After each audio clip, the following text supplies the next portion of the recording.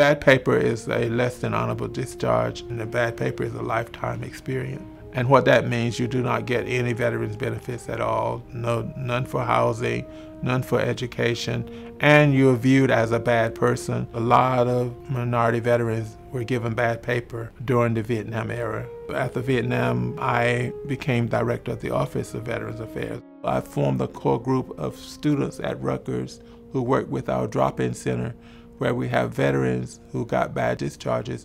There is a process by which you can go through a judicial review in order to get your discharge upgraded. They were able to get some of our veterans discharge upgraded through that process.